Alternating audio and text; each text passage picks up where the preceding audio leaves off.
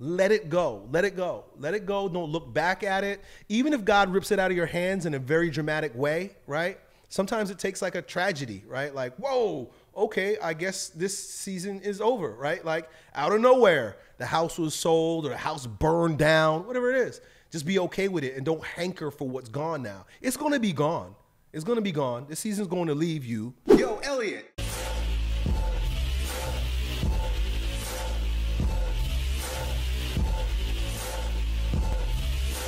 Yo, Elliott, I'm realizing I've been too comfortable. I'm stagnating and can't help but feel like a king in someone else's castle. I'm also drawn to this distraction of partying on the weekends, which isn't optimal for my goals. Part of me feels like I'd be crazy to give up my lavish living situation like it is, where I live in a beautiful home with lots of space for myself, a respectable roommate, and a social hub which provides lots of social value.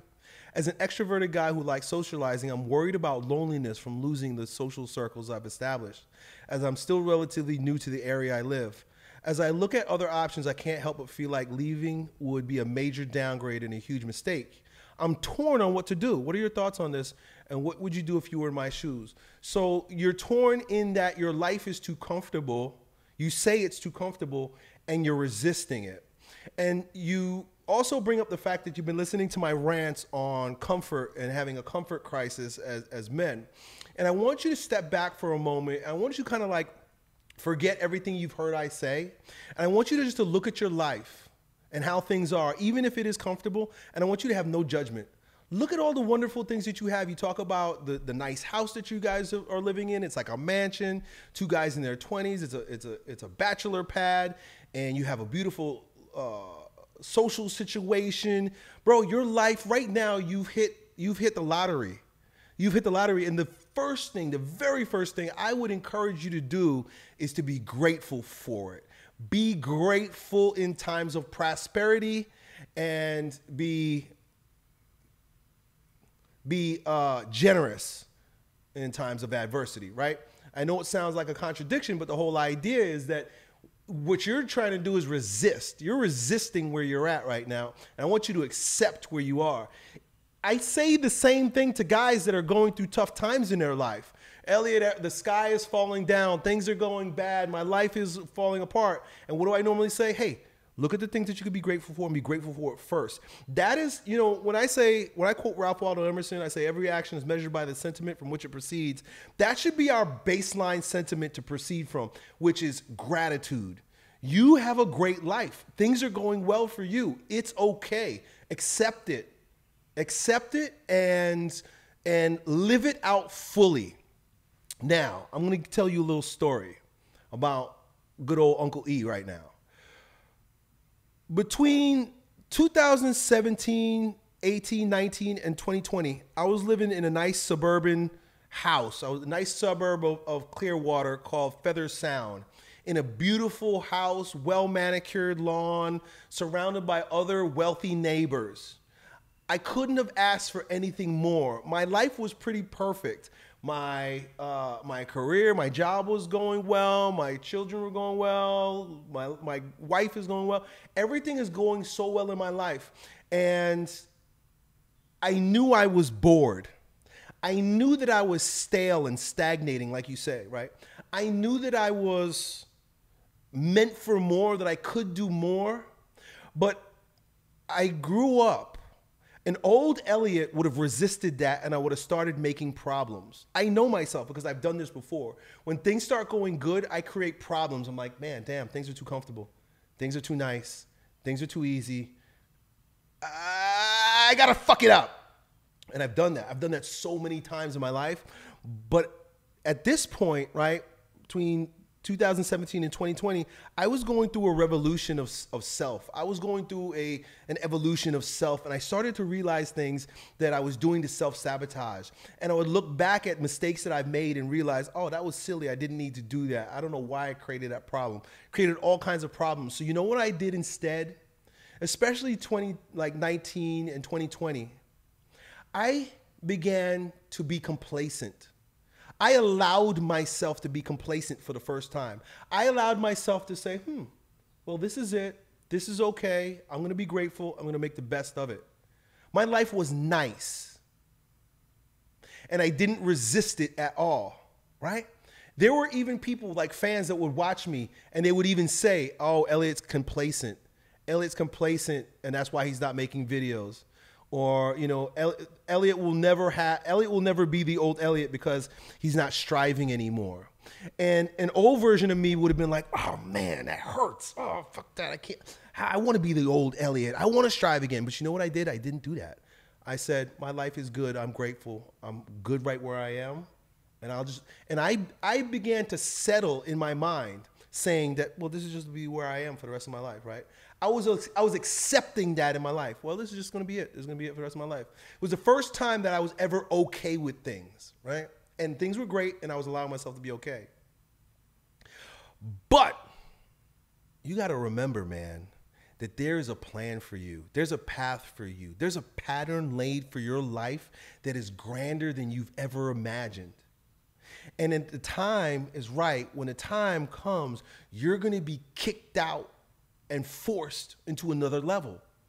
Just like in video games, right? Like you start beating a level, you start winning a level. It's like you're comfortable with that level, right? You're comfortable with that level. You know where all the bad guys are. You got a rhythm for it, and you just got to beat the boss.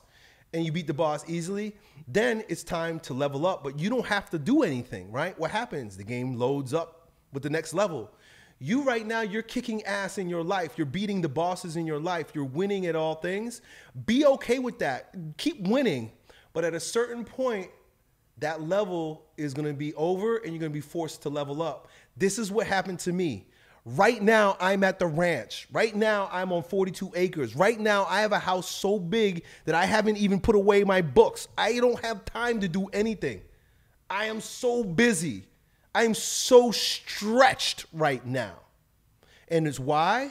Because I allowed myself to settle. I allowed myself to be comfortable. I allowed myself to be grateful where I was at. And then by and by, all of a sudden, God goes, boom, time to level up. I don't think I would have been able to level up the way I'm able to level up right now had I been anxious, had I been worried, had I been judging myself the way you're judging yourself right now. Don't judge yourself. Let yourself be. Be comfortable. Have fun. Enjoy your social situation. Enjoy the partying on the weekends if that's what you're up to right now. Set a standard for yourself. Set a heartbeat for yourself and consistently work. You never stop working. That's one thing a man never stops doing is working. Even if that means you're doing yard work around his house, even if it means making your bed and brushing your teeth, even if it means chop wood and carry water, basic stuff. Just keep working, keep working, keep working. Keep taking care of your health, right? Partying the weekends is okay, right? It's all right, but don't abuse yourself, right? Don't take it to the extreme. Give yourself boundaries. When I was living that comfortable way, when I was living in Feather Sound and life was good, that's the time when I started creating small boundaries for myself, because I got to a point where life was going so good, and my wife and I, we would go downtown, and that was when like Uber didn't require masks. Right? 2018, 2017. And I would go downtown, I would get hammered, smoke cigars, and take an Uber back home. And then I caught myself and I said, you know what, I need some boundaries. And then I created a boundary. I said, no more after midnight. I go out there, I do what I want to do, I have a good time. But once midnight rings, right? Just like Cinderella, I got to go home. I got to go home. No matter what's going on, I got to go home. That's just a matter of still exercising your discipline. That's about exercising self-control, because self-control is a muscle, and you never want that muscle to go weak. You don't want your self-control ever to get so out of hand or so weak that you can't draw yourself back in. So create little boundaries for yourself. Say, you know what, I'll party on the weekends, but only every other weekend. I'll party on the weekends, but I'll be home by midnight. I'll party on the weekends, but I don't drink, right? I'm having a good time out there. Doesn't mean I have to poison myself with alcohol. Give yourself little boundaries just so that you can hold yourself accountable, but fully engaged. Be fully engaged. Earlier, I was talking about being extremist, and I believe there's a situation here too also. Allow yourself to be extreme. Allow yourself to be extreme in this good place. And then when it's over, this is so important. It is so important.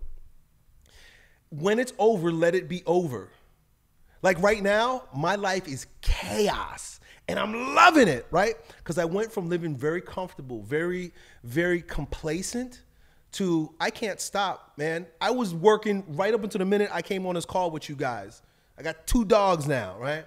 And as soon as I get off this call, I got a whole bunch of things I got to do because the pool's not working right. And I got green algae in it. And I got lawns that need to be mowed. I got a whole lot of shit. And then it's starting to thunder. It's starting to thunder and lightning right now. But I love it because I was just asked to level up. I'm on the next level. Isn't it fun when you're playing a video game and you get to the next level because the first level was just getting too easy? You like it. It was good. You win. You did your best. But you get to that next level, you're like, oh shit. There's a whole set of new challenges coming my way. And you're a little excited about it. So that's the thing. When this season ends, when this level ends, let it go. Let it go. Let it go. Don't look back at it. Even if God rips it out of your hands in a very dramatic way, right? Sometimes it takes like a tragedy, right? Like, whoa, okay, I guess this season is over, right? Like out of nowhere, the house was sold or the house burned down, whatever it is. Just be okay with it and don't hanker for what's gone now. It's going to be gone. It's going to be gone. This season's going to leave you. You'll just be able to look back and say, hey, that was great. Just like when I was talking to the other young man earlier today about being an extremist. When I was young and I was beating myself up and I was being a battering ram and doing heavy squats for a lot of reps and I can't walk and shit like that. That season's over. And I don't lament. I'm not like, oh man, I wish I could do that. No, I look back and I'm like, damn. That was fun. I'm happy I was fully engaged. I'm happy I did that. I'm happy I didn't go halfway. I'm happy that I had that experience. But now I'm on to something new. And that's what's going to happen to you. And so fully engaged, be fully engaged in everything that you're doing. Be very grateful for everything that's going on in your life. And don't be attached. Don't be attached. And you'll be all right, man. And one last piece. Just stop judging yourself. Let yourself be. Enjoy this time. You're in your mid-20s, right? Enjoy this time. Not everybody gets this. You get it. It's a gift. It's a gift. Accept it as a gift and then move on, dude. Done. Yo, it's your bro, Elliott. I hope you enjoyed that video. If you did, you ought to know that it was a clip from one of my most recent King Transformation classes with my students where, among other things, we get together about 4 or 5 hours a week and we speak on things as it relates to becoming kings in our lives in fitness, business, and with women. If that sounds like you and you want to join a like-minded group of men who are growing stronger every day, in every way in this degenerate age, then it's real simple. Just follow me on Instagram and then DM me the word King, K-I-N-G, and then me and my team will get back to the details to see if you qualify. I really hope to see you at the next meeting. Done.